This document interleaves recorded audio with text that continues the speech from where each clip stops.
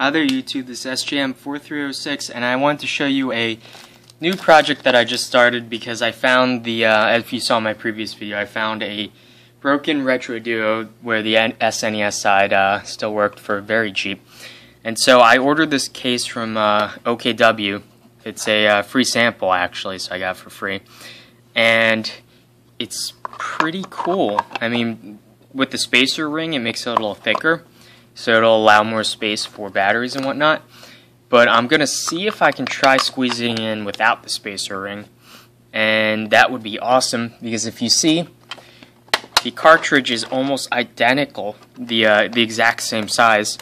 So if I could cut a slit for a right angle cart slot connector in there, I can have it so that it barely sticks out the top. And it fits pretty much perfectly. Shoulder buttons up here, and then your D-pad, and then your A, B, X, Y buttons here, start, select, and a nice screen in the middle there. And so, I just wanted to show you guys a quick demo of everything working. I trimmed down this board quite a bit. It was originally this size with the power switch and everything. I removed all of that. I trimmed down the sides slightly, and I took off a little bit on the bottom as well. And so let's show that working. I have an LCD hooked up here.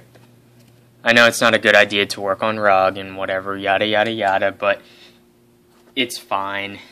I've never actually destroyed anything with static electricity anyway. So I'll throw in a copy of Tetris Attack. Might help if I turned on power.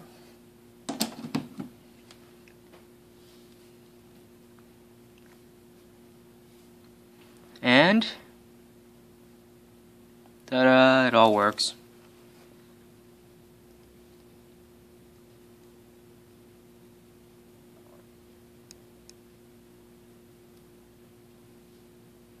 That's a little bright for this guy.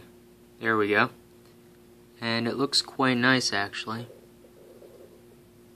There we go. It's a little bit washed out because you know, the LCD is a little bit bright for the CCD on this camera. But anyway, you could see everything is fully operational and on this tiny little board here. So I'll continue. Unfortunately, it just barely sticks out the top by a little bit, so I'm going to have to trim off some of the top. I can't really trim off anymore. Maybe I might be able to do like a millimeter off the bottom, but realistically it'll be easier to trim off the top without breaking it. Several times I thought I fried the board or broke it while I was doing my trimming, but I just checked any traces that I accidentally might have cut and then repatched them with a little 30 gauge wire wrap wire, and I was good to go.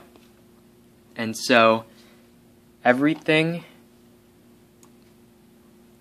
works so far, which I'm very happy with, and you can see the several wires that I've patched.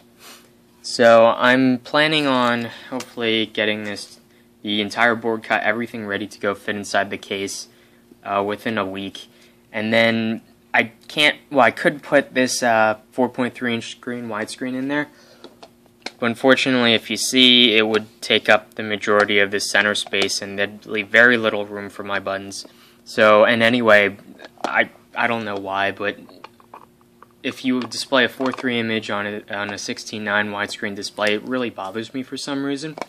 So I'm gonna order a 4:3 3.5 inch screen, plop it right down in the middle, and that'll leave more room for the buttons and whatnot, and it'll be correct aspect ratio. So, so anyway. That's just a quick update that I wanted to do, and yeah, I'll keep on cracking, and I'm gonna have to desolder it. That'll be fun. I have to get my hands on a desoldering iron, pull this cart slot connector off, and then rewire each of the pins so that I can have it pointing up so that the cart just slides down into it on the back. So that's pretty much what I've been up to now, and so I'll give you guys an update later. So bye.